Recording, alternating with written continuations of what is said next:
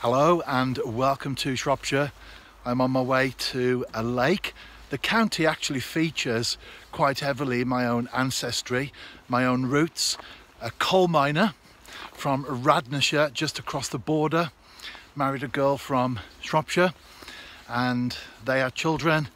Some of those kids went back into Wales, Llanbothlin in Montgomeryshire for example. Others made their way east across England, and my dad was born in Wolverhampton as a result of that movement. So I'm very proud to be English. I'm also equally proud of my Welsh roots. But today it's Shropshire for me. I'm going after Tench, and of course, as always, I'll be bringing you the action as I make my way to the lake in due course through these very picturesque woods. Welcome to Shropshire. On arrival I baited up brown crumb and sweet corn, then I tied my rig. I'm fishing a hair rig setup and an SBS corn shaped boilie on the bottom. No need for a popper, keep it nice and simple. I've now cast out and the waiting game begins. I say that when I'm carp fishing, but hopefully this time it won't be as long as it is when I'm out after those big carp. I've done quite a few overnighters recently, thoroughly enjoyed them. I've enjoyed the short lure sessions and I'll certainly will enjoy the visit to this particular venue this afternoon. It's a late afternoon and I'm going to have a few hours. Let's see how it goes. I might fish up to dark, I might pack away before then. That's the beauty of angling, isn't it?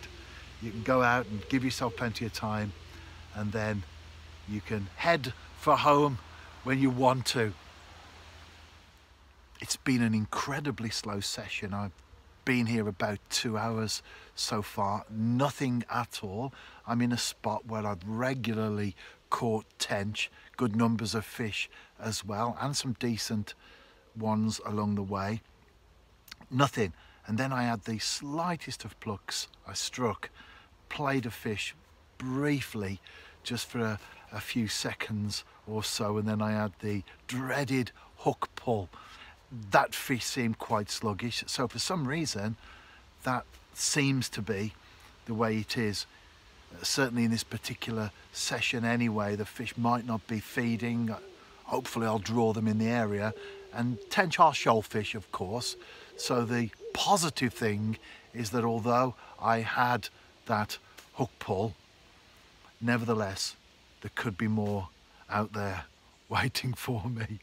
Well, that's the hope anyway. I've got bait out there, I know the rig's okay, the bait's fine, my setup, my approach, the tackle, everything. I've ticked all the boxes. So as far as all that's concerned, I've done everything that I can.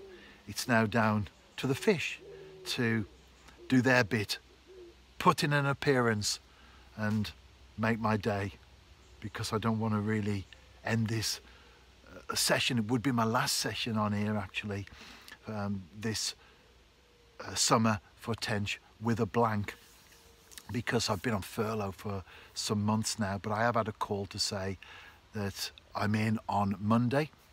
So I'll just rearrange my fishing plans as you do. I'll still be fishing but different places, and well, I've got busy weeks ahead of me now.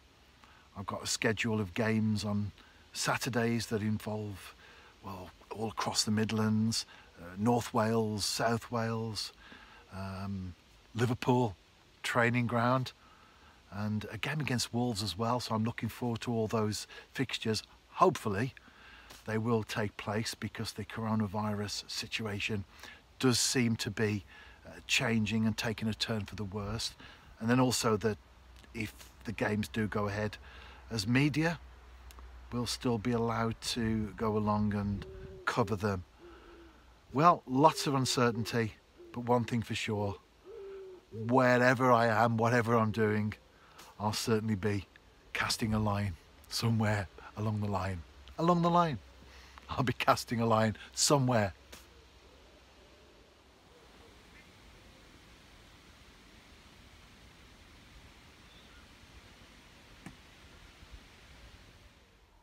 the wind has dropped, and that means that I can see across the lake. And the great news is that there are tench feeding bubbles in the area that I've baited.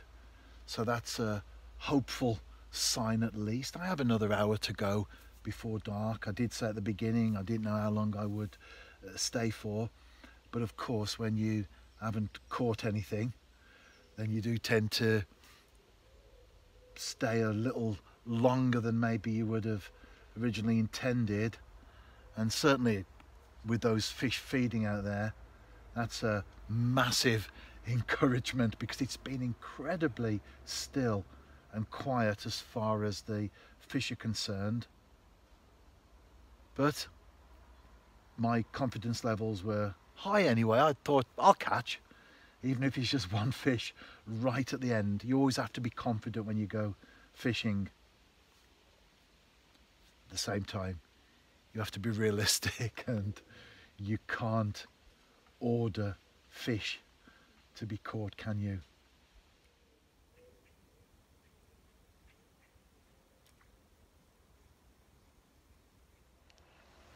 I'm into a fish. I've been playing it for about 30 seconds or so. It's coming in, and I would really like to get this one in the net for obvious reasons. Next time you see me, hopefully I will be cradling a tench. I've got the mat underneath me. Unfortunately, no fish. Right at the edge, and I mean right at the edge, I got the net in the water, and the fish made a lunge for the reeds. No problem, I was in control. And then the hook came free.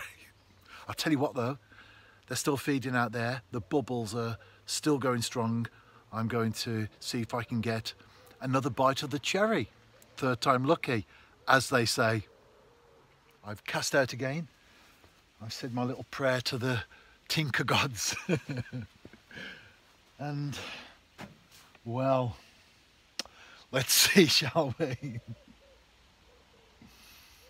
It's time to pack away. As you can tell from the screen, we're well into dusk now. No night fishing allowed, so I have to be off. Otherwise, I tell you what, I would stay until I catch something. The feeding bubbles are out there, the tench are in the swim, a couple of hook pulls of course, but these things happen, and I'm still going to put this out as a blog entry for the simple reason that as anglers it doesn't always go to plan. But stepping back, looking at the big picture, I'll tell you what, I've enjoyed this session out here in the great outdoors. Kingfishers darting around, wonderful world of nature. We're still in summer.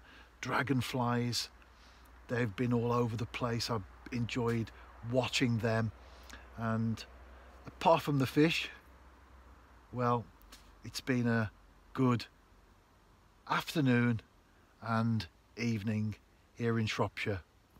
If you are out and about yourself, well, I sincerely hope that your lines are tighter than mine have been today, and at least you get something in the net. I have had a couple of tight lines, but no fish.